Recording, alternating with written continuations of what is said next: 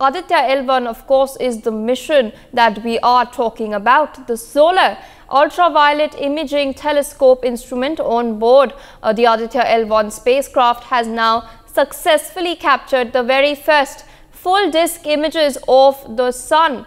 The images have been taken in 200 to 400 nanometer wavelength range, used various scientific filters to capture the photosphere and chromosphere of the sun. The image has captured sunspots, plague and quiet sun regions and have provided scientists with pioneering insights into the intricate details of the sun's photosphere as well as a chromosphere.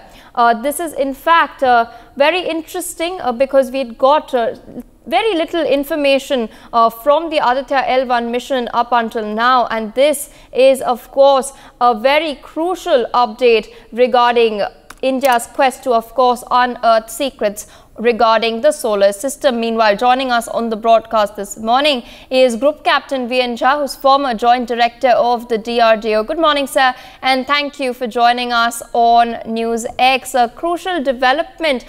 Could you share with our viewers what do you make of these photographs? Sort of take them through what exactly can we see and understand from these photographs?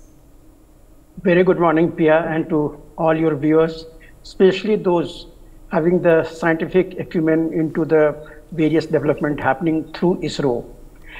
This is a very unique photograph. You know, we all look at the sun, we worship the sun, rising sun in the morning, and again have a glimpse of the sun during the sunset. Those are the only time that we can have a look. But Aditya now will be having a look at the sun 24/7 as it is going to the L1 point for the insertion. And while on the way to the L1 point, it is taking those snaps, those studies. All the instruments are, almost all the instruments are active. There are 7 sets of instruments which are visualizing the sun. And as we look at the sun, we usually look at the visible spectrum, you know, that violet, ranging from violet to the red. Those colors of the sun, they all unite together and look white as we look at the sun. But something which eyes cannot see, these are the spectrums what all these instruments will be studying. Today we have got the scan or photograph of the sun in the ultraviolet range. Ultraviolet, the rays are the one which has got more energy into its shorter wavelength. And in that, today we are seeing the sun into the complete disk with the spots in between wherever there is a concentration of the ultraviolet.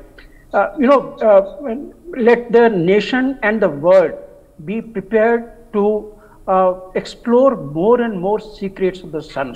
Right now, it has come from the visual spectrum, now the ultraviolet spectrum. In the coming days, we can have another photograph. In the X-ray range, there could be gamma rays as well. Of course, this Aditya doesn't have the instruments for studying the gamma rays, but all these are possible. On one part of the spectrum, you know, when we say the solar radiation, that solar radiation contains the visible as well as the ultraviolet, X-rays, gamma rays on one side, and on the longer wavelength side, it has got the infrared and the microwaves and radio waves. You know, all these are there. So today we have got the visible plate of sun in the ultraviolet range. Suite, as we call it, the instrument, set of the instrument that is taking the scan of the ultraviolet. Here we see, and this will be giving the scientists the world over many information that what are those small spots. From there is a more of the ultraviolet flares coming up through. We of course know the solar flare, solar wind. We are aware of this, in which a lot of other radiations also come through. But in the coming days, when we look at this ultraviolet mapping of the sun, the photograph of the sun, it still gives you those spots. You know, there are various dark areas and various very bright areas, and those are only showing you that how much of the ultraviolet are coming from different part of the disk of the sun. So be ready. It's a scientific fest which Aditya will be giving to us in the coming days. And this is one small input to the world that how in the ultraviolet spectrum we are visualizing the sun. There could be more of the photographs coming in the coming days. Yeah. For more such videos, subscribe to the NewsX YouTube channel, hit the bell icon.